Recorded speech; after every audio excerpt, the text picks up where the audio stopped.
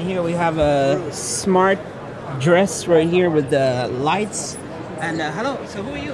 Hi, my name is Dr. Jesse Jor. I'm an assistant professor in the College of Textiles at North Carolina State University. So at the North Carolina State University, you have students working on this? Yeah, so we have students that are designers of textiles, and then we also have textile engineers. And then we have a very multidisciplinary culture there where we integrate a lot of those people together to make new concepts and wearables. So what is the concept of this one?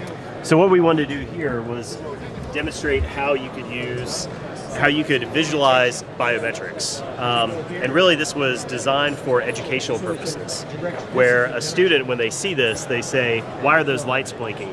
And those lights and blinking on the dress are actually due to the heartbeat of the person that's wearing it. Obviously not the mannequin in this case, but when this is actually worn by a person, electrodes that go up against the body like this, they are tracking the electrocardiogram, and then that gets pushed out into the lights on the dress. And so that enables a conversation between me and then students that come in and learn about the technology that we make.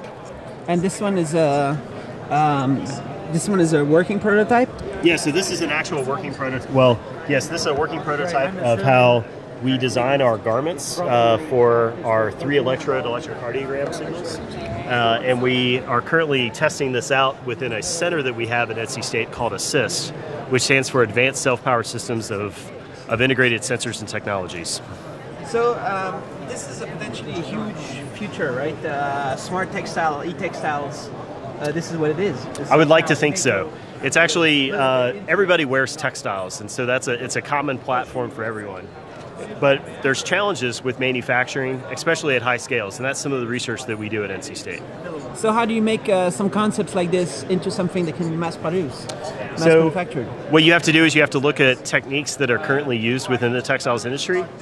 So what we're using right here is the same type of material that you would end up having in like a logo. So it's a polyurethane material with our electronics embedded into the polyurethane, and that has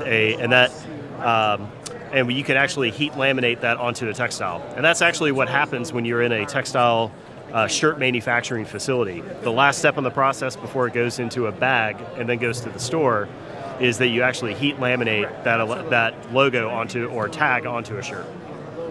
So it's kind of like printing a logo. That's exactly right. It's just like printing a logo. So it doesn't need to be so complicated, so expensive. It really doesn't. In fact, we try to design our systems to be less than a $1 add-on to an existing garment. And people will spend $200 on shirts sometimes, you know? They will, but there's not that many people. There's more people in the world that don't spend $200 than will spend $200 on a shirt. 19, 20, let's say $29, $49, it's normal. I think the real price point is about $100 US to make it really marketable for mass populations. But if it costs only $1 to add, then it should be in everything. Well, there's also the services that go along with that. So, for example, you have the data management, you have the electronic boards that go along with the garments and whatnot. And so is this conference good for you to get connections with all the industry in this? There's a huge number of suppliers that are here for a lot of the components that we put into our garments. And there's also really good examples of how the industry is evolving very quickly. If you look at this place about 2 years ago, it was a quarter of the size of what it is right now. And it's really exciting to see the growth. Were you here 2 years ago? I've been here every year for the past, let's say, 4 or 5 years.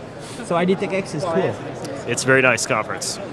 So let's get this into mass production, right? Let's get this into hundreds of millions of devices. And this is yeah, go tell my investors. Tell your investors can do that, right? Yeah, exactly. So how do you get those investors? That's the next trick. Maybe they come by a booth and they see this and they think it's cool and they say, let's go? Well, it develops a relationship. You have to prove out the efficacy of what you're developing.